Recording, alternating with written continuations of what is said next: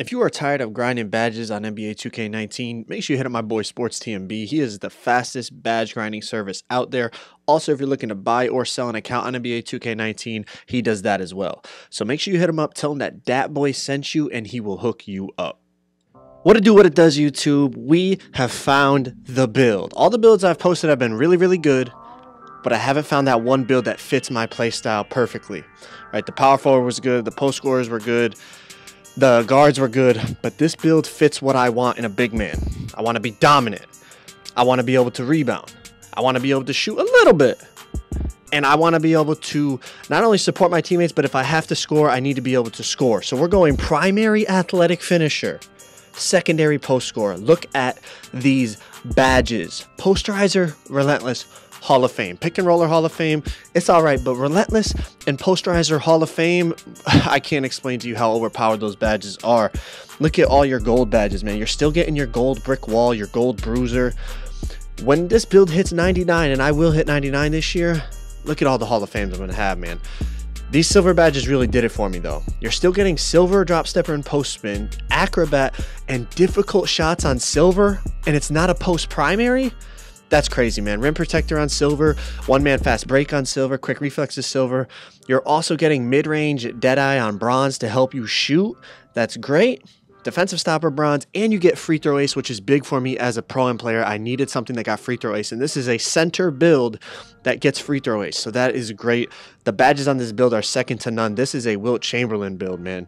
This build will just be absolutely dominant in the paint, and it can still move and defend because the athletic primary gives it a little more speed than these other builds. Now, most people with the center go 7'3", and I thought about it, but to me, it's just too stiff and too slow. I still want to be big, but I can't have this 37 or 34 speed. I can't mess with that. So I'm going to drop it down 1 inch, guys. 1 inch, and look at what it does for me. My vertical goes up to a 47. My speed goes up to a 44. That plus 12 or 13 difference, whatever it was, is going to make a big deal. I promise you, especially when you're playing threes and pro-am, getting up and down the court as a big man. That's important. On the twos, not so much, but on the threes and pro-am, it will make a difference over time. The weight.